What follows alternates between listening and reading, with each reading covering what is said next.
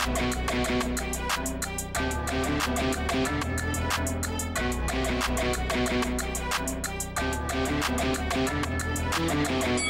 guys, welcome to Boxing Squared for boxing news and views from around the internet. Irish media is reporting Tyson Fury was refused access to the United States on a flight from the UK. And what's curious about the story is Tyson Fury was spotted at the Nathan Gorman fight and seemingly has other events lined up. But we'll get through some of what's being reported because doesn't seem to be there's all this corroborating evidence, but it's not to say that there wasn't a flight, but not necessarily today. I mean, who knows? But Nicola Tallant, so the Irish crime writer who works for Sunday World, she reports via Twitter, breaking, Tyson Fury has been refused access to the US on a flight from the UK. Many other associates of mob boss Daniel Kinahan have found themselves blocked from entering US. Yikes. So, the Sunday World story, and here is from their website, Tyson Fury refused access. The story itself, it says, World Heavyweight Champion Tyson Fury was refused entry to the United States tonight because of his former ties to crime boss Daniel Kinahan. It is believed the WBC title holder was not allowed to enter the country earlier tonight by US immigration officials. And then it says last month, Irish Garda Commissioner John O'Driscoll confirmed more than 600 people with links to the Kinahan leader have been barred from entering the United States by American authorities.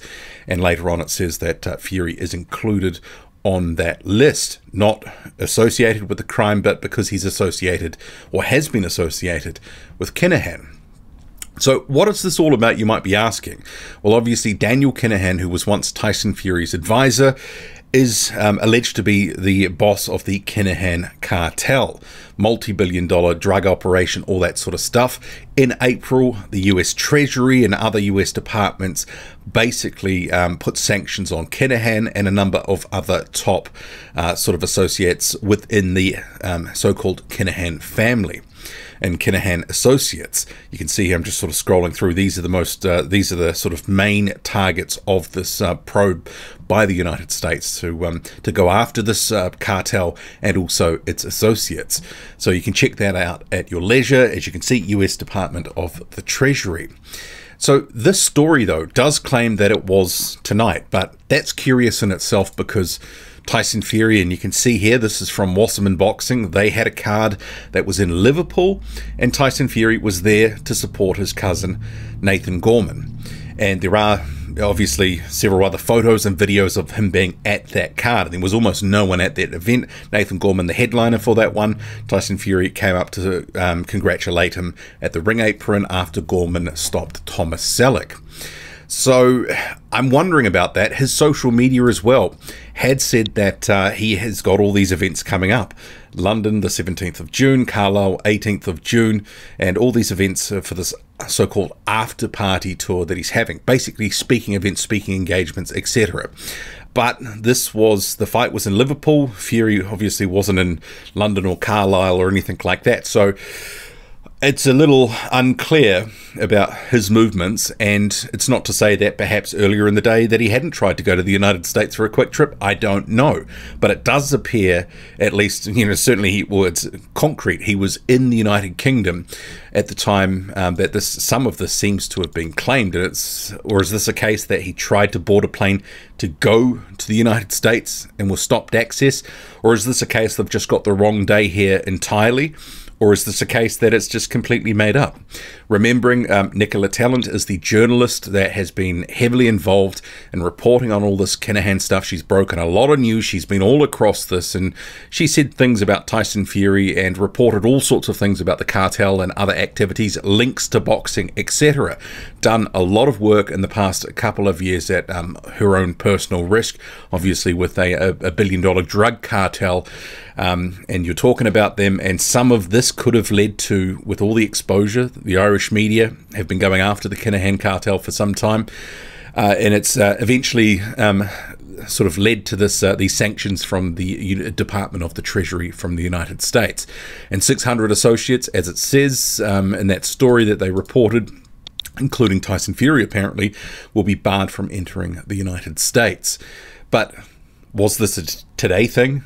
Because Fury was certainly in the United Kingdom, very visible on TV with Nathan Gorman. But I guess some would say, well, maybe he was denied access and he was told, make yourself visible in public, make sure that you're seen, so then you can sort of counteract some of this.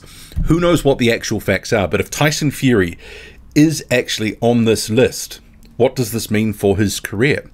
So it'd be interesting if someone can actually come out and clarify, can he travel to the United States?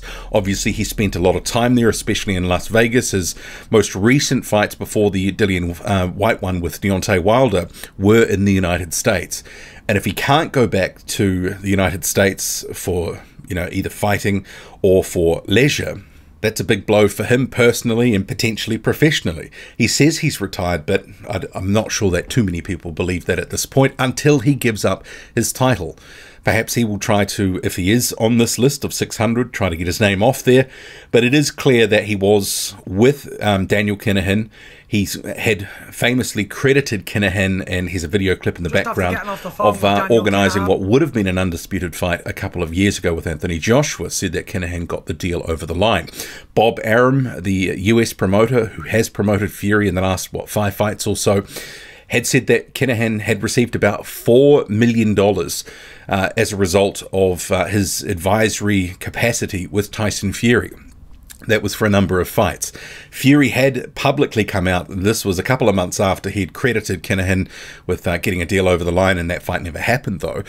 Fury went on to say he's no longer advising me, I'm not with him, because there was a huge backlash at the time. So what are the actual facts here? I think people are going to be debating this. What's going on here? Because clearly he was in the UK. Is this a timing issue that it wasn't today? It was maybe a yesterday thing or a last week thing. Maybe they just don't have their facts right. Is this a case that they're going after Tyson Fury unnecessarily? Someone's given them the tip. It's not panned out. Remembering there's basically nothing in this story to corroborate what they are saying. The strongest thing is it is believed. I mean, that's not exactly, you can't hang your hat on that, and they've got 2 full stops, so I can't even get that sentence right. So what is the case? I mean, I'm looking at the story and remembering I am a former news journalist. It's pretty thin. There's the bones of what they're saying. There's nothing to verify it. There's they're not even saying a source. It's just saying believed to have been not allowed into the country. I'd be interested for your take too. Is this a targeting thing of Tyson Fury? The Irish media obviously going after Kinahan. Tyson Fury is and has been an associate in the past of Kinahan's, worked with him. So he obviously comes in for scrutiny too. I'll wait with interest to see how this sort of shakes down and what the statement in response from Tyson Fury is. What do you make of it all? Drop a comment, loud and often. Hit like, hit subscribe, follow me on Twitter, boxing_squared. I'm out.